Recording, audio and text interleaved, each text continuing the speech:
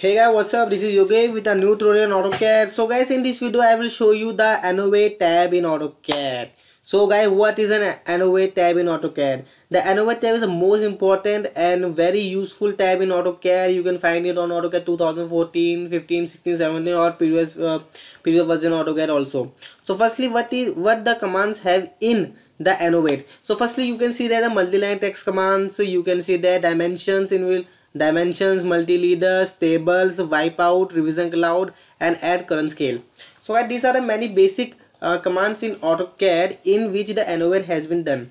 So guys, I will start with all the functions in a very short time. Okay guys, please watch this video full and you find this video very useful. So guys, first of all, let's start it. First of all, we use the multi-line text. So guys, what is multi-line text? Multi-line text command is used to insert text in your drawings, or you can simply type MTEXT. So guys, I will start. Multi-line text is my first corner, and you can choose corner, and you can find that the has been come, and you can type there if you any one drawing. That I want drawing Yogesh tutorials.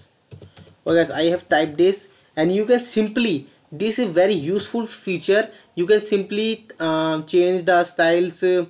You can choose ANNOTATE or you can choose, and you can choose only, you can change sizes or anything. I want to change size of this object to maybe 0.2 to my maybe 1.0.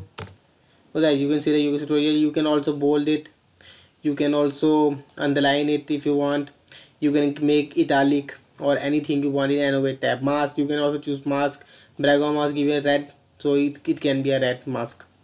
Okay, it is very useful in your drawings to justify, or you can make presentation on your drawings. Okay, so you can see the there are many features you can apply on it. You can find most useful is a very simple feature guys. You can simply use yourself and you will have to try.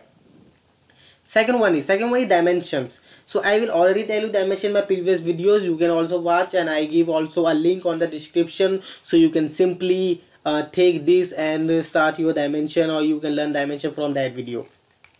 Okay guys, second one is, you want to see the multi-leaders. Multi-leaders is very important if you are drawing, if you are want to justify your drawing. Okay guys, I will simply take I will simply make with the example. I will simply take a rectangle. Okay guys, I just do not make any dimensions. I simply take a rectangle I have made. I use multi-leaders.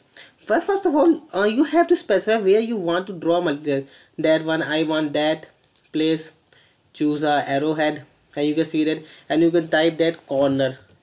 You can type corner 1, and you can simply take the text has been occurred. You can simply change to 1.0, and you can find that this is the corner 1.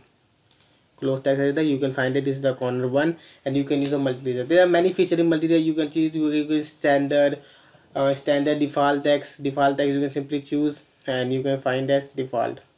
Okay guys, this is in AutoCAD is only a new feature. If you want to extend your MLEADER, you can simply drag that, you can drag that, and you can drag that. Okay, this is a very new feature in AutoCAD, so you can simply use that.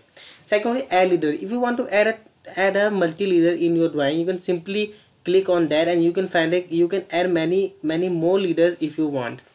I will change the name to double click. Okay, you can simply change name to by corner 1, 2, and 3. Okay guys, this simple command in MLEADER you can use in very usefully, and you can make any your specific drawing in your projects and make your corner, and you can specify many important things in your drawings. Okay guys, you can see that arrow. Third one is table.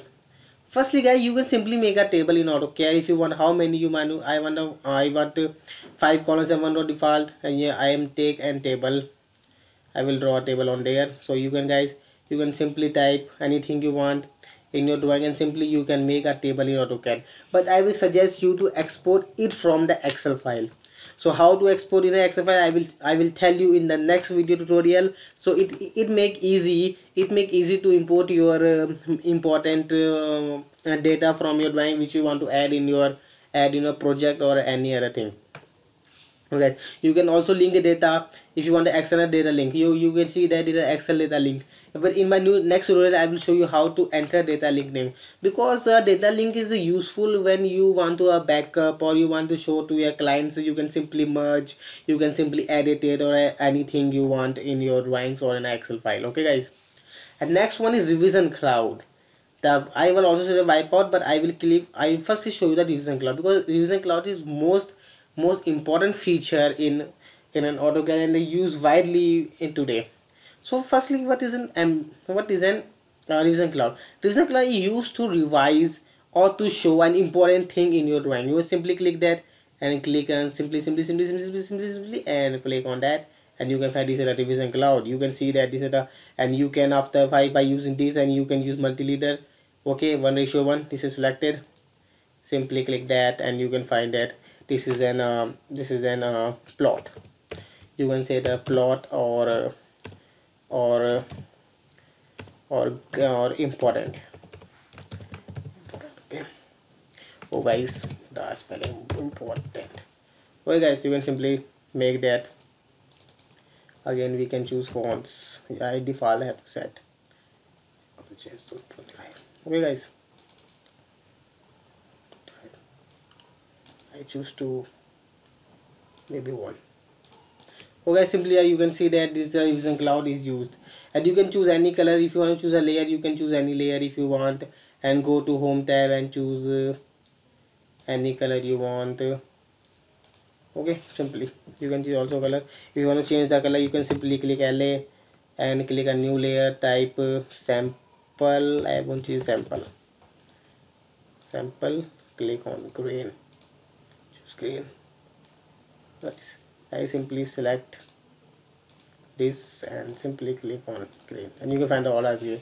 So you can simply use layer for that. And the next command is in ANNOTATE is a wipeout, and the wipeout is used to make our LWA object with a current background. You can simply, I want to wipe pro, select first point, select second point, and you can simply, so this is just a copy of that object. You can see that we can make a diagonal.